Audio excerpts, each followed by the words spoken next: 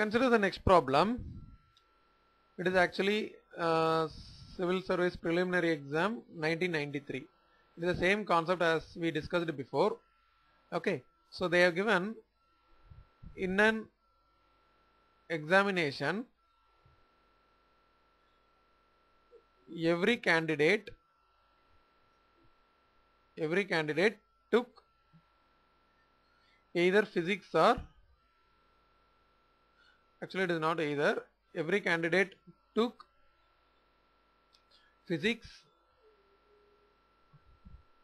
or maths or both. Okay, or both. And they have also given 65.8% took physics, then 59.2% taken maths, and there are totally 2000 candidates, and how many took both physics and maths? This is the question. Okay, so and the options are 750, then 700, then 550 and 500. Now we have to put a Venn diagram. So you take one big circle, and this first one is nothing but the physics and the second one is maths. Now come to the question. They are given 65.8 took physics, isn't it? But I cannot use this data as the first one to fill the diagram. As I said before, I need to fill the middle part. The middle part, the middle part is the one they are asking actually. How many took both physics and maths? So both physics and maths means it's the middle part, which I explained in the previous concept. The middle part represent both A and B. So which we don't know here. So let us go for taking it as X percentage have taken maths and physics. So we will take this as X now. Now you come to filling the physics value, which is 65.8. So this is 65.8 minus X. You understand why minus X? I told you before, what are the value middle we fill, that we have to subtract when you are filling the single value. In the same way, the next one is 59.2 and again minus X. Okay, and I told you before, when you add everything, it should come to the total. So 65.8 minus X plus 59.2 then minus X equal to the total is nothing but 100. Be careful, we are using the percentage. This total is the actual value, that is 2000, but everything is given in the percentage. That's why I have taken X also as a percentage. So according to the percentage, the total is 100 always. Okay, now simplify this one.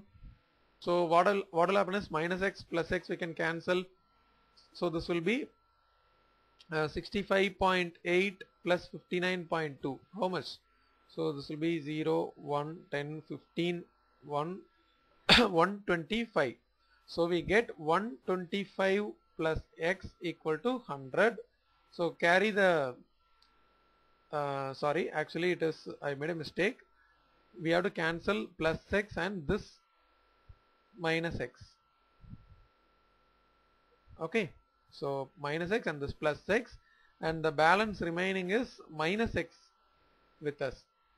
So we have 125 minus X equal to 100. So carry the X to the other side and 100 to this side. It will be 125 minus 100 equal to X. So X is nothing but 25% we got. So for 100 members, 25 have taken both maths and physics. Then for 2000 members, it is how much? This is what actually we have to find out. So basically we have to make a product of these two. Okay, this is the logic involved. That is 25 into 2000 whole divided by, we have to divide by this value, whatever present here. So 100. So cut these two zeros. So 25 into 2, 50 and one more 0. So it is the 500.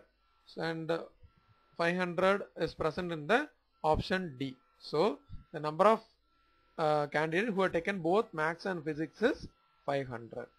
Okay, so now you will be able to solve this sort of problem. Whatever is there, just to follow the same logic, fill the middle part, do the other part, then you put the total, it will come to the total value, so we can find the unknown. If the middle value is already given, we will put that value. If it is not given, we will take it as x and we will substitute it. If any other value present outside these two circles, that will be like a neither. In the previous problem, the failed candidates, because they don't come under the passed candidates, so we write it outside, but here no such data present outside also, so we have only these total, and from this we find the unknown. And since we are calculating everything as a percentage, we have to find the actual value using this logic, and we got as 500. Is it clear? Fine.